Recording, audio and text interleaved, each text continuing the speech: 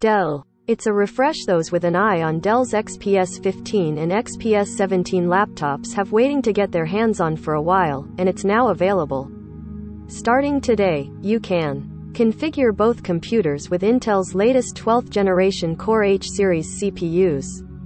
Announced at the start of this year, the company's new processors combine performance and low power efficiency cores onto a single chip. In theory, the design promises to deliver better performance and battery life thanks to a CPU that can better juggle the demands of modern computing. Among other highlights, Intel's new H-series processors feature DDR5 support and built-in Wi-Fi 6E connectivity, allowing you to take advantage of the new 6 GHz band that comes standard on recent 6E routers. The XPS 15 starts at $1,449 and features a 12-core i5-12500H with 18GB DIMM of 4800 MHz DDR5 RAM and 512 GB of NVMe storage. You can configure it with up to a GeForce RTX 3050 with 4 GB of VRAM and a 40W power draw.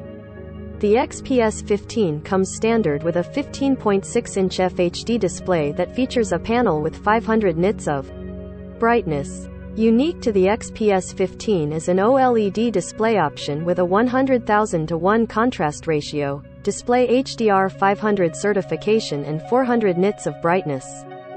The XPS 17, meanwhile, starts at $1,849.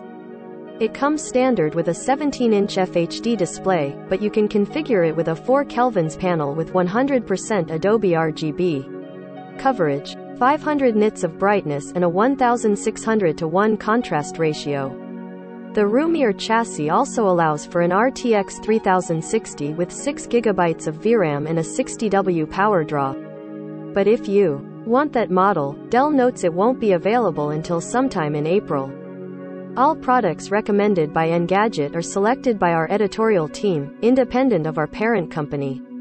Some of our stories include affiliate links. If you buy something through one of these links, we may earn an affiliate commission.